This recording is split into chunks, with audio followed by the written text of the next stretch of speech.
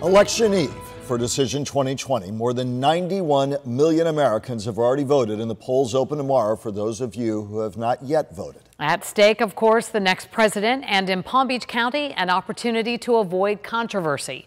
WPTV News Channel 5's Matt Cesney is live at the place where the votes will be counted in Riviera Beach. Matt? Kelly, Michael, before the polls even open tomorrow, voter turnout here in Palm Beach County is at over 60%. We're told close to 620,000 ballots have already been counted. Those results securely being kept in a computer system here, and those will be the first results we get tomorrow night when the polls do close. Right now, election staff processing mail-in ballots that just keep coming in.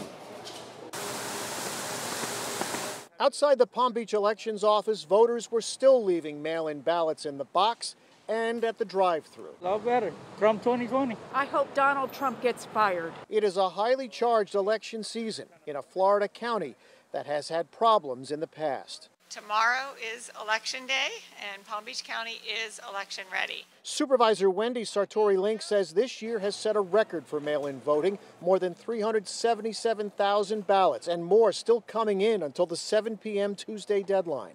When the polls open on Tuesday, the Department of Justice will be watching Palm Beach County for voting rights violations, one of 6 Florida counties on their list. They'll be going to the sites, looking at the sites, looking for any intimidation issues. The supervisor says she expects about 4 or 5 federal agents to visit the county's 427 polling sites.